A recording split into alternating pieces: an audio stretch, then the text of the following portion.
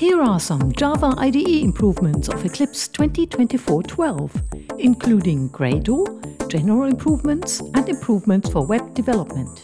Improvements that have been added since the last release in September 2024, 3 months ago. All 10 Eclipse IDE packages are now natively available for Windows on ARM. It looks the same as in Windows on x86, but as you can see in the installation details, this is actually Eclipse and Java running natively on Windows on ARM. And even on Linux, with a RISC-V 64-bit CPU, which is probably less common, you can now run Eclipse. Java 23 support is now built in. Since the IDE is shipped with Java 21, the latest version of Java for which long-term support is provided, in order to use Java 23, ensure that you have a Java 23 JDK installed on your system and configured in the Preferences, Java, Install JREs. Java 23 introduces one final Java language feature, Markdown documentation comments, where all lines start with 3 slashes. While you can still use Java doc comments with HTML tags for formatting, Markdown is easier to write and read in the source code. While looking the same in hovers and the Java doc view.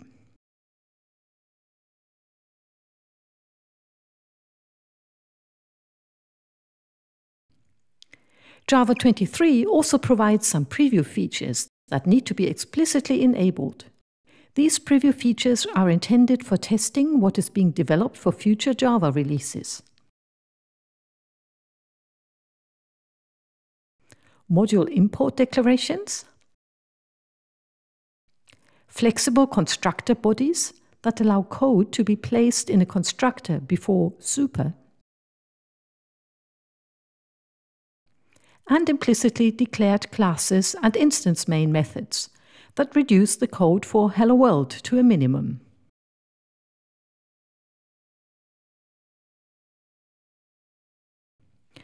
When using Java 22 or higher, the Eclipse compiler for Java now detects unused Lambda parameters and displays a warning by default. If you like, you can adjust the severity of this problem in the project properties, Java compiler, errors warnings, value of Lambda parameter is not used.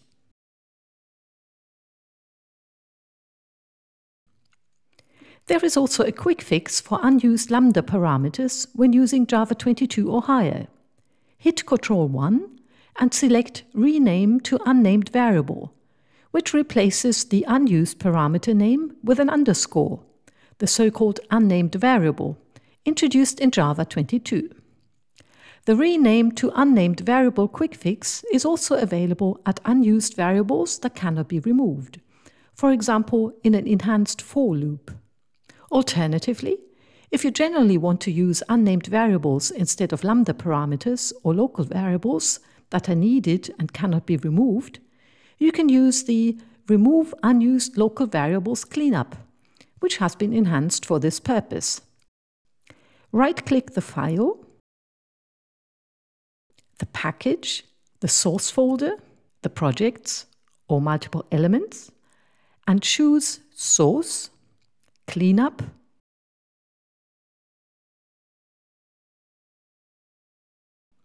go to the tab Unnecessary Code, and in the Unused Code section, enable Remove Unused Local Variables. A new cleanup has been added in the Code Style tab. In the Control Statements section to simplify Boolean if-else to single return if possible. That, as the name already says, simply returns the condition of an if-else statement with one branch returning true and the other false. That's better to read, isn't it? Voila! Where possible, if-else statements have been simplified and unused variables have been removed or replaced by the unnamed variable.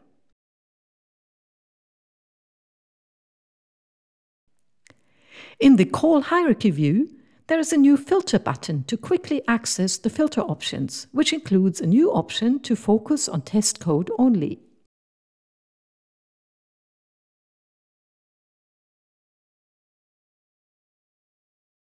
In the Preferences, Gradle, Experimental Features, you can enable the Problems API support.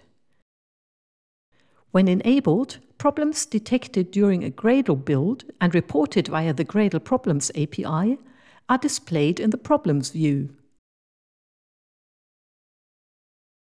Currently, only a few Gradle plugins use the Problems API, but you can use it, for example, to get the compile errors of Javac, which is used by default by Gradle, and compare them to the problem messages of Eclipse's own compiler.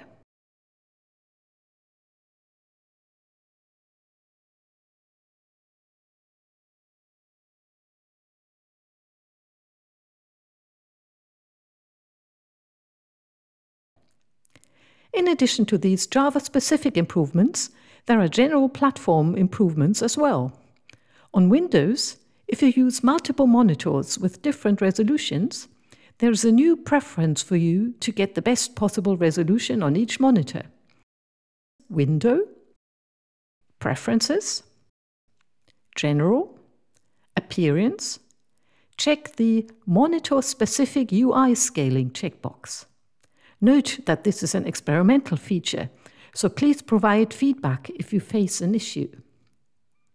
In the Preferences, General, Editors, there is another new preference, Align Multi-Page Editor tabs, to select where the tabs of a multi-page editor should be displayed.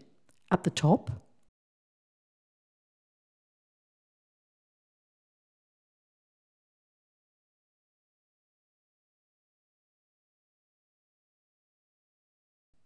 or at the bottom, as they used to be displayed in the past.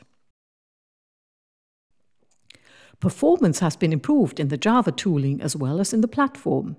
For example, when opening or cleaning Java projects, or when doing find and replace all in a large Java file. Quick search is now even quicker, as you can see here, compared to the previous version of Eclipse. That's nice, isn't it?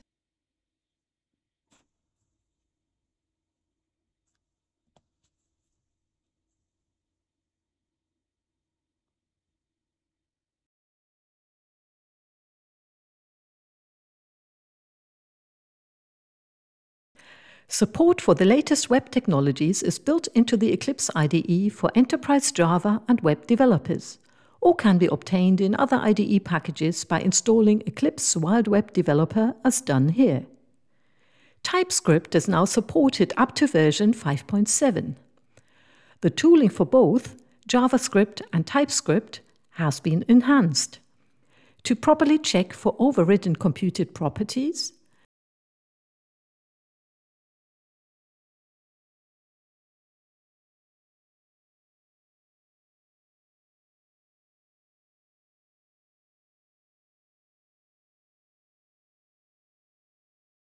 and with a new check for never initialized variables in TypeScript.